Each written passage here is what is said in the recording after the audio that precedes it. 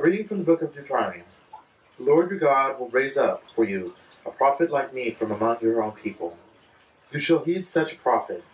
This is what you requested of the Lord your God at Horeb on the day of the assembly, when you said, If I hear the voice of the Lord my God any more, or ever again see this great fire, I will die.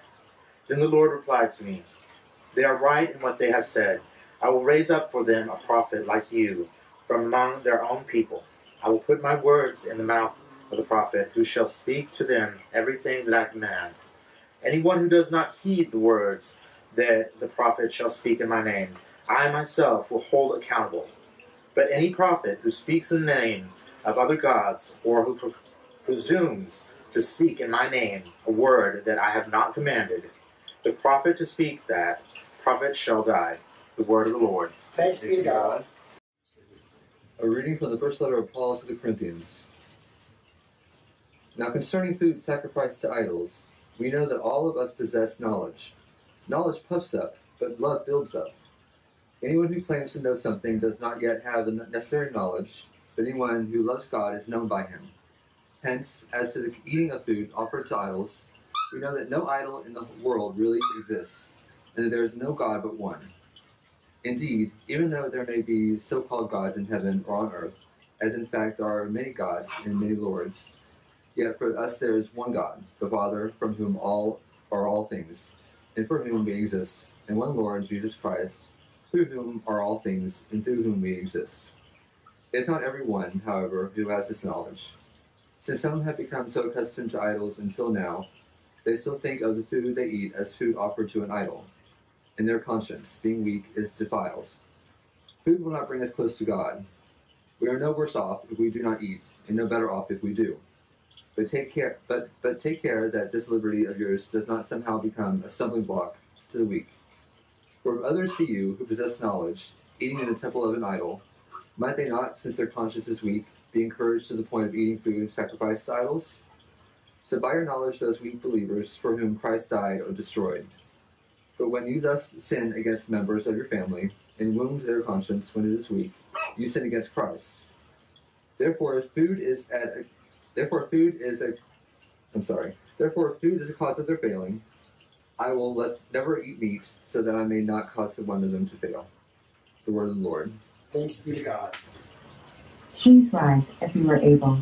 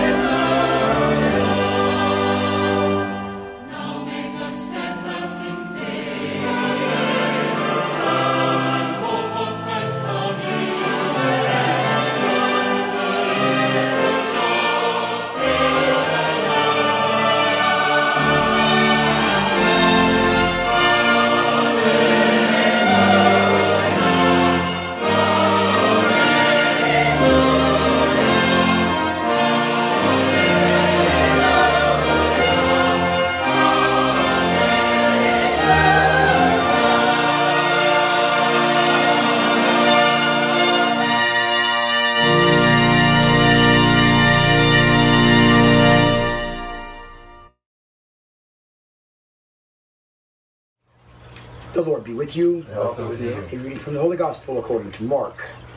They went to Capernaum, and when the Sabbath came, he entered the synagogue and taught. They were astonished at his teaching, for he taught them as one having authority, and not as the scribes. Just then there was in the synagogue a man with an unclean spirit, and he cried out, "What have you to do with us, Jesus of Nazareth? Have you come to destroy us? I know who you are, the Holy One of God." But Jesus rebuked him, saying, "Be silent and come out of him." And the unclean spirit, convulsing him and crying with a loud voice, came out of him. They were all amazed, and they kept on asking one another, "What is this? A new teaching with authority? He commands even the unclean spirits, and they obey him." At once his fame began to spread throughout the surrounding region of Galilee. The true gospel of the Lord. Praise to the Lord. Okay, be seated, please. All right. First of all, let me explain that if Gavin will have him for a second. Come on. We have a new addition to the church family here. And this is, what's his name? Dexter. This is Dexter. Hi, Dexter. Say hi to the world, buddy. It's your debut.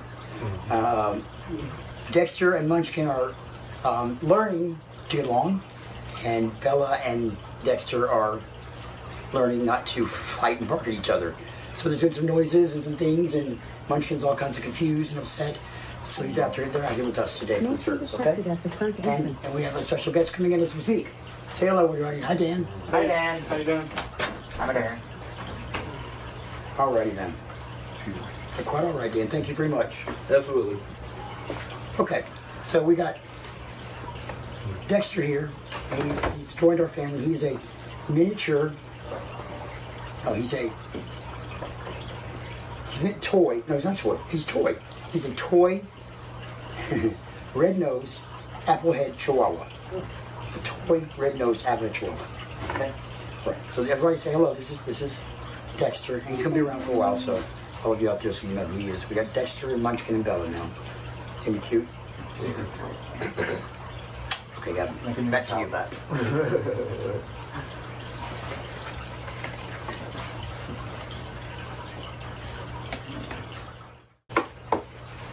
If we were to personally walk into church this afternoon, if Jesus were personally to walk into church this afternoon, what would it be like? We all have our stereotypical opinions of what it would be like. Some think we'd feel an awesome peace. Well, that'd be nice. Others think a heavenly love would pervade. Others a feeling of tenderness and compassion. In today's text, Jesus shows up for Sabbath worship, and it was way different than anyone expected. Before we launch into our text, let's get our bearings with a little background this afternoon. In the very first verse of the Gospel of Mark, John tells us his theme. He says, "The beginning of the gospel of Jesus Christ, the Son of God." Everything in Mark's book was written to convince us that Jesus is the Son of God. Each section of chapter 1 we've looked at so far was written to reinforce this truth. The fact that Jesus was the fulfillment of the Old Testament prophecies about the Messiah in verses 2 through 3. The baptism of Jesus, wherein God the Father gave his verbal approval of Jesus, and the Holy Spirit descended like a dove to anoint Jesus for service. How he overcame Satan in that titanic 40 days of temptation in the wilderness, and finally in his immediate success in his preaching and his remarkable attraction, such that when he called believers to be his apostles, they immediately responded. All of these sound like someone who is not your average run-of-the-mill rabbi. You know, Jesus is unique. Jesus is unique. The very Son of God, in fact. Now in verse 21 through 35, Mark records a single day in the ministry of Jesus. In a single 24-hour period, Jesus demonstrates that he was the Son of God by his extraordinary authority. Now that's the key word in verses 21 through 35, authority. In this passage, and indeed in his whole life, Jesus exercised the type of authority reserved only for God himself. That's the point Mark tries to convey. The word authority is found 10 times in Mark. The Greek word exousia has several shades of meaning, but I can sum up all the language dictionaries by saying that it means inherent ability and power, and the resultant right to exercise that power. That'll be on the test.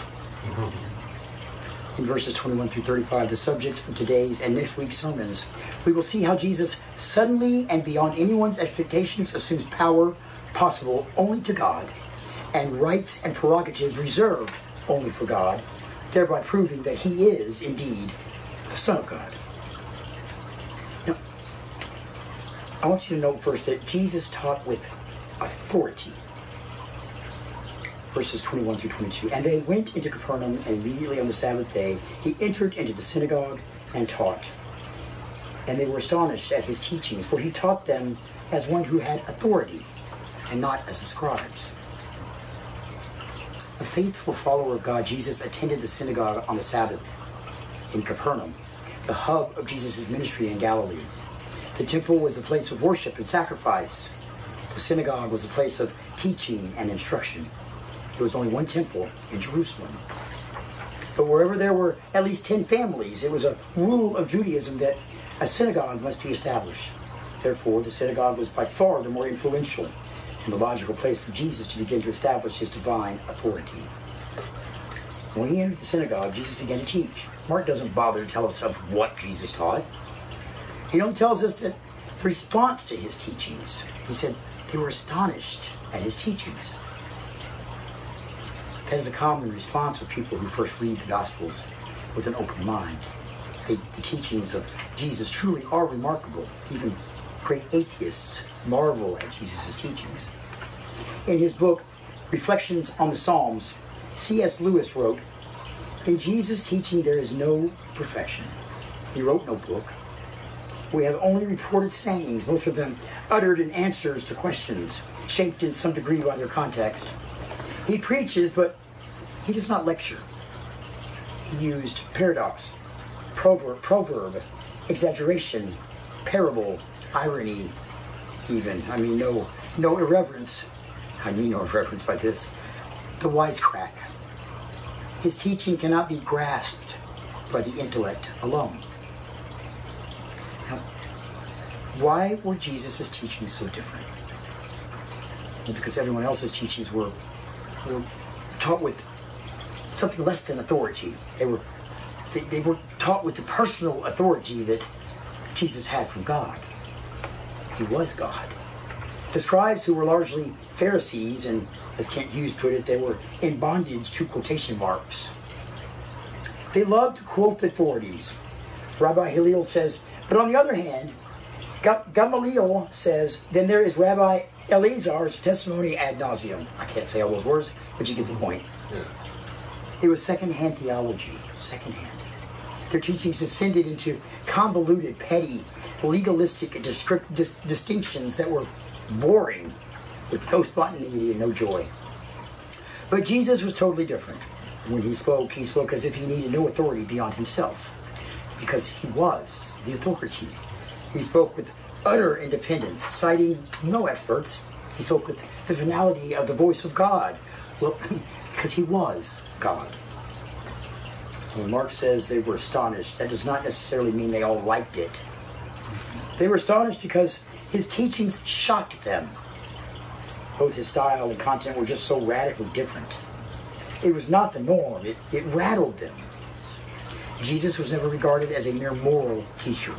He did not produce that effect on any of the people who actually met him. He produced mainly three effects: hatred, terror, and adoration. There was not trace of people expressing mild admiration. Why was this? Because Jesus didn't just teach to educate, but to call people to decision. Call all people to his kingdom. And a kingdom implies a king, a ruler, a master. And that king is Jesus. Some people simply will not bend the knee to Jesus, and therefore hate him and everything about him. Some run in terror at surrendering their lives to Jesus, not realizing that only in Jesus is there eternal life and an abundant life on this earth. But some people hear Jesus' words and respond in faith and obedience and experience the joy of knowing him and experiencing his blessings. And next, in verses 22 to 27, Jesus exercised authority over the powers of darkness. And if you've ever been to some of the churches in the hills and hollers in rural USA, you can see some strange things. Once a part of a congregation was raising support as missionaries being invited to a week-long missions conference at a church way back in the Smoky Mountains of western North Carolina. From the moment they got there, it was weird, but their mission board had trained them that no matter what the situation, just go with the flow. Not so sure about that one, but okay. The mission speaker that week was one of those screaming preachers. He was a wild man. One time running down the aisle, screaming like a banshee, going out the entrance of the church, still screaming, and coming around to the side entrance, still screaming, to the top of his lungs, and running up to the pulpit again, still screaming to the top of his lungs. I don't think I could do that today. Overall. Huh? Next week. Oh, let's not. Try to get this place back, keep it. Overall, the congregation was pretty calm up to that point. With only your normal amens here and there, you get in some southern churches. Then suddenly, without warning, the lady right behind a couple of the missionaries' seats jumped up and let out a holler that would raise the dead. When that happened, Susan, one of the missionaries, who was kind of jumpy by nature anyway, literally jumped out of her seat a foot high. And her husband was not solidly planted in his seat either. It scared him so much. That ain't nothing compared with what happened when Jesus went to church. Already people are perplexed and astonished with Jesus' teaching and the authority with which he taught it, as if he were the authority himself. But what happened next would make your hair curl, literally. Look at verses 23 through 27. And there was in their synagogue a man with an unclean spirit. And he cried out, saying, "Let us alone. What have we to do with you, Jesus of Nazareth? Have you come to destroy us? I know who you are, the Holy One of God." And Jesus rebuked him, saying, "Be quiet and come out of him." Throwing him into convulsions, the unclean spirit cried out with a loud voice and came out of him. And they were all amazed, insomuch that they debated among themselves, saying, "What is this? A new teaching with authority? He commands even the unclean spirits, and they obey him."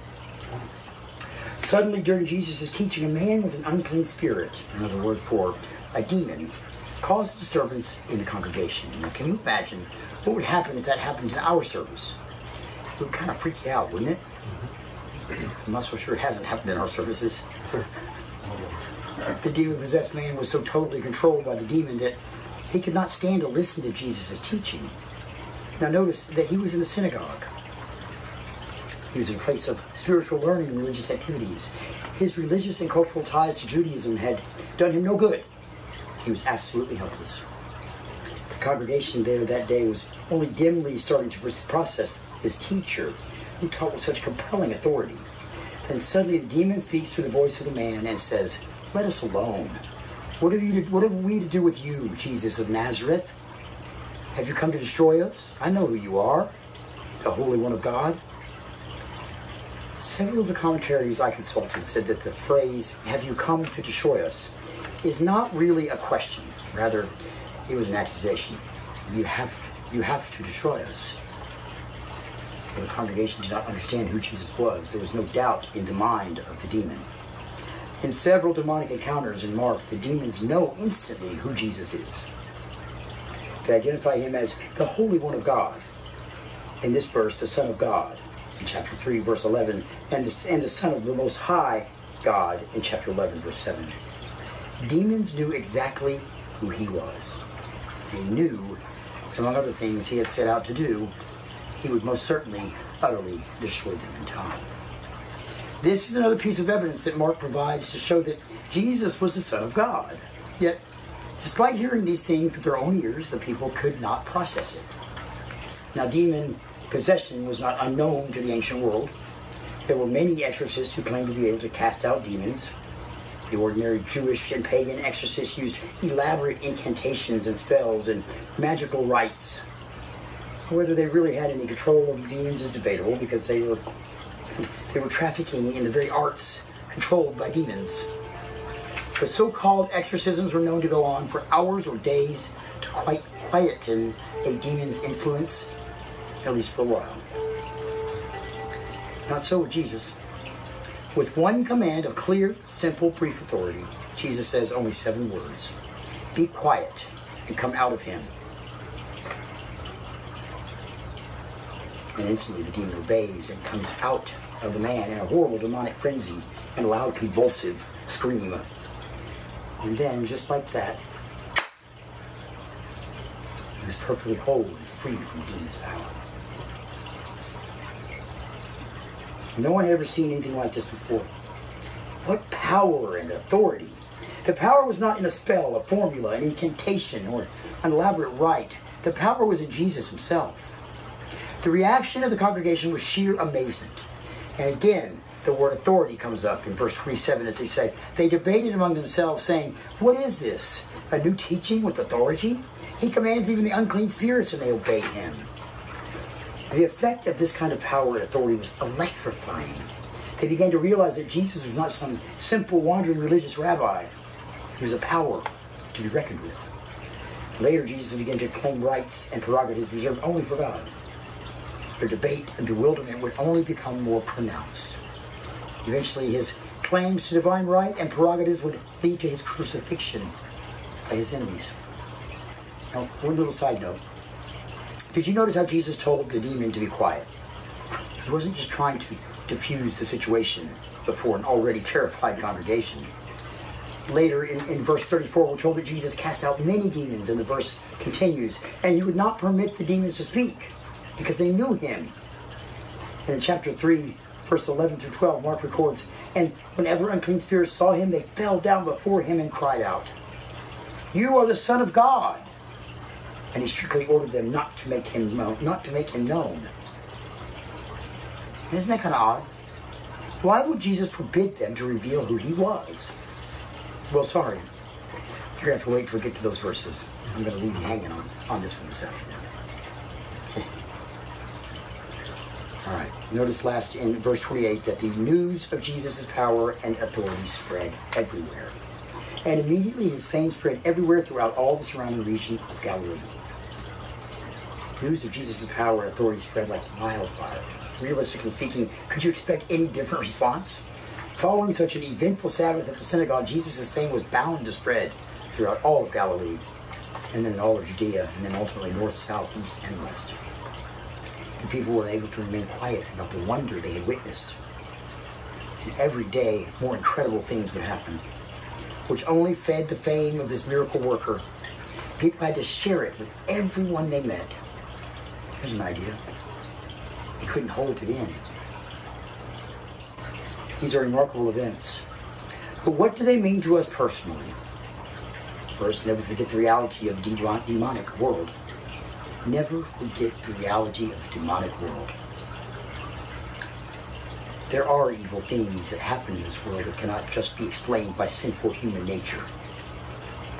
Satan is real, and he has a mobilized army to carry out his plan to kill, steal, and destroy.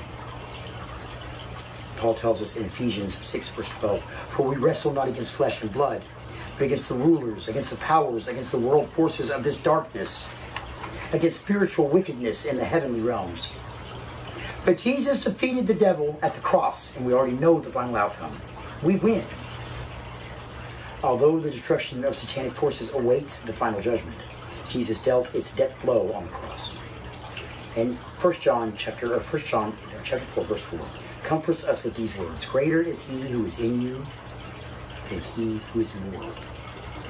If you are a believer in Jesus Christ, I have good news for you. Christians cannot be demon-possessed. Hallelujah, amen. When you are born into God's family by faith in Jesus Christ, the Bible teaches that the Holy Spirit indwells in you. The Holy Spirit will not coexist with the demon. However, though demons cannot possess a Christian, when we surrender to sin in our lives, we can fall under the influence of Satan and his demon world. When that happens, we should be quick to confess our sins and return to fellowship with God.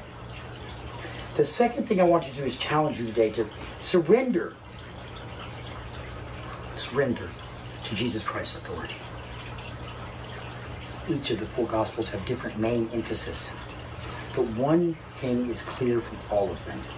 Jesus has the authority to direct and order your life. He has the right to tell you what to do. The kingdom of God is not a democracy. Jesus is God. Jesus is the Lord, and he has the right to rule your life. Be a disciple of Jesus by being obedient to your King. Last, I want you to realize that God can save anybody. This man was under the influence of demons, which happens only when people willingly surrender themselves to the direct influence of Satan. This hopeless man who had rolled in the dust and despair before that horror-stricken congregation rose to wholeness, joy, peace, and deliverance. Goosebumps. Listen, there's hope for the worst of us. You may have the hardest heart of anyone on this planet. It may seem to be impenetrable, irredeemable, hopeless, impossible. I have good news for you. Jesus is willing and ready to change your life. If you will let him. Will you? You recognize your sinfulness before God. You might be a good person in your own eyes. This man was in the synagogue doing religious stuff, but he was lost and controlled by Satan. He had religion, but his connection to God had been severed. Listen, Jesus has come to church this afternoon. You must not miss him. If God is dealing with you now, he might not continue to. Today is the day of salvation. Now is the appointed time. Don't put off until tomorrow what you should do today. And how do you know what you should do today? Pray. Let's see if I can make this work. Alexa, what is the definition of prayer? Prayer is not a monologue. It is a conversation between you and God. So, say what you have to say, then shut up and listen. God has something to say to you. Please didn't catch it. Prayer is not a monologue. It is a conversation between you and God. So, say what you have to say, then shut up and listen. Right? Right. Alexa, who taught you that? Alexa, who taught you that? As if you have to ask. Bishop Mark taught me this and so much more. Amen.